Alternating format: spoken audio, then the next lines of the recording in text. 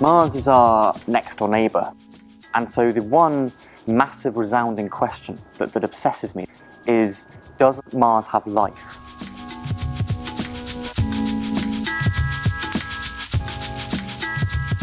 For a long time there's been this idea, has there been liquid water? You've got liquid water, of course. It's long been understood as that's one of the prerequisites of life.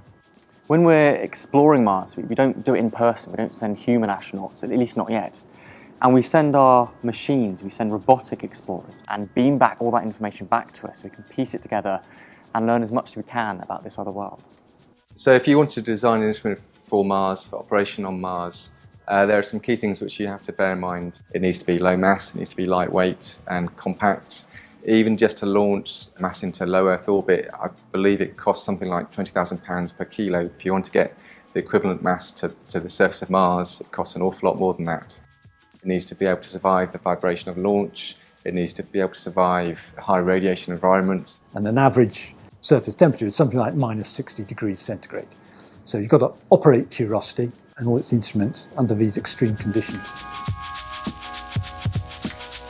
Obviously, it's nice to see it as a challenge, and it's amazing what can be achieved.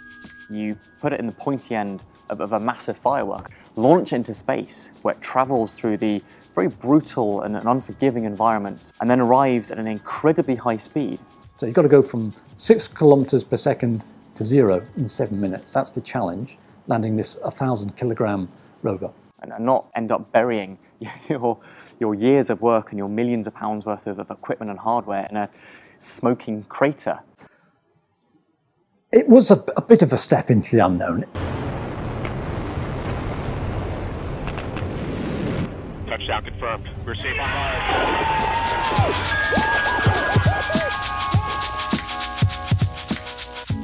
That's when the exploration starts. A Sol is at Mars for a day. It's about 24 hours and 37 minutes. We have to get our instruments up to a working temperature. So we only work after 11 AM local time on Mars. But if you want to get the most out of your rover and your science and engineering teams in the first 90 days, when you don't know if things are going to last, then it's best to switch to Mars time, into the rhythm that Curiosity has to go through.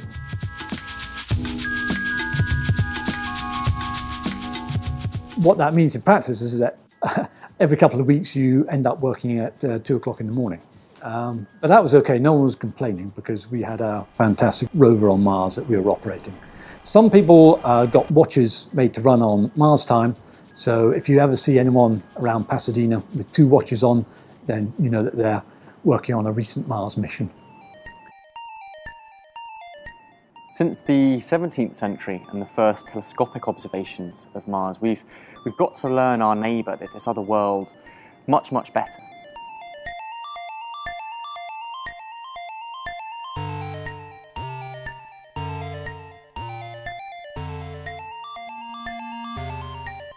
We have high-resolution colour images, we have stereo images, so we can get accurate distances and elevations. And we have chemical and Xray diffraction data. So we take all those different data sources, work out what's been happening on Mars from billions of years ago right up to the present. And then we discuss on the telephone what we think of the data and what we need to do next. So we might decide, well, that's a really interesting outcrop. Maybe there's some sign of water there, but we need to get another image. We need to get a high resolution image. Perhaps we need some X-ray diffraction. And we make a plan for the next day and a longer term plan. Then we make sure that we've used an appropriate amount of power and the data resources are okay. And then we upload it to the rover. And so the cycle repeats. I'm an astrobiologist, and my thrill is into looking into the possibility of there being life on Mars. And we're not obviously talking about little green men. We'll be talking about hardy microbes, kind of bacterial-like life forms. And then that's going to be hard to find.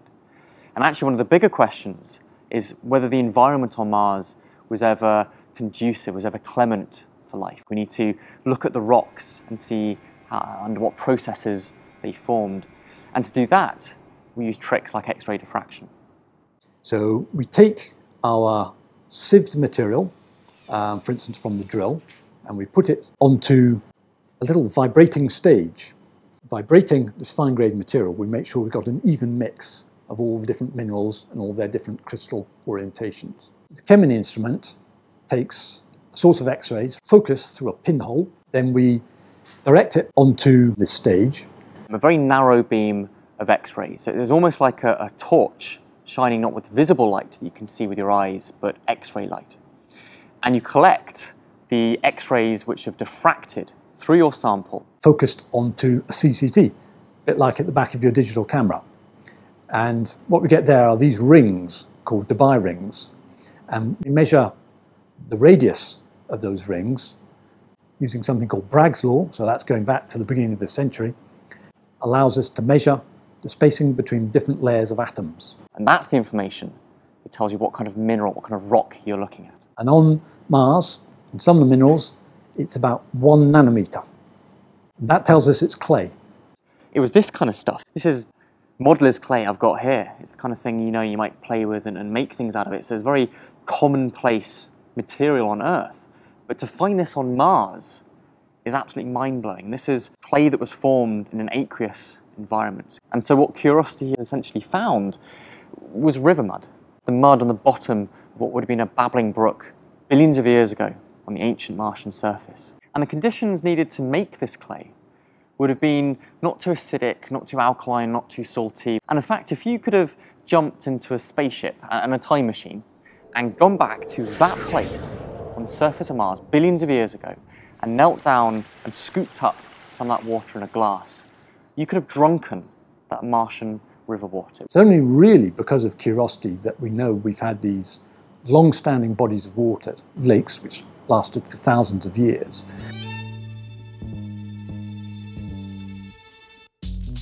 I know I could. The same technique that solved the structure for salt in 1914 is being used today to help in the search for life on other worlds. I don't suppose they could possibly have imagined that X-ray diffraction would be used on Mars, but it shows just how important the work was that they did. With all of this space exploration and trying to get to know other worlds, you're obviously always trying to push back the very frontiers of what we know already and what we've been able to achieve in the past. And you can't always play it too safe. You have got to take risks. You've got very little chance or no chance at all of being able to repair an instrument which isn't working properly. The answer to this is really lots of testing. You have this building accumulation of knowledge, and this helps us decide the most exciting places we want to go to next time. Mars 2020 is an interesting mission because that is likely to be the first part of Mars sample return that we can take back to Earth to do all sorts of tests for presence or past presence of life. I know I could. For me, I think having mankind in space is about the spirit of exploration. There really is an awful lot that you can do with machines like Curiosity.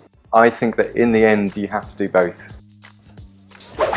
And okay, you can get instruments to the surface of Mars at significantly less cost, but ultimately there's a limit to what you can really do with machines alone. And sending man there, you have so much more flexibility and you can make decisions right there and then with a trained eye. And I think that opens up massive possibilities in terms of the science that you can do.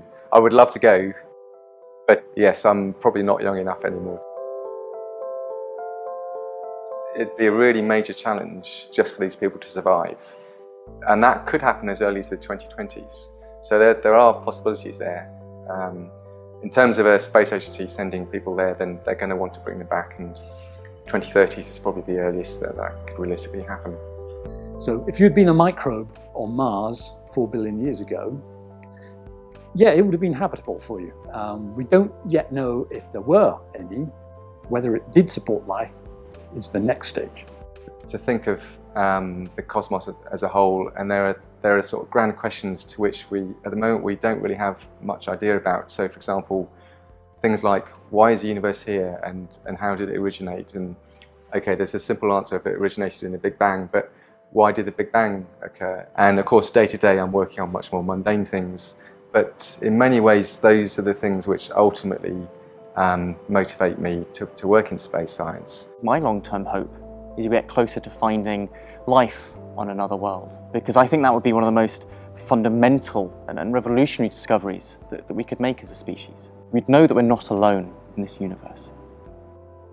It is necessary to put in a big effort to get some worthwhile harvest of knowledge. You have to be prepared to go a long distance. Of course, we went a very long distance, over 60 million kilometres to Mars, and you've used a lot of resources, both financial and manpower, but I'm confident it's all been worth it.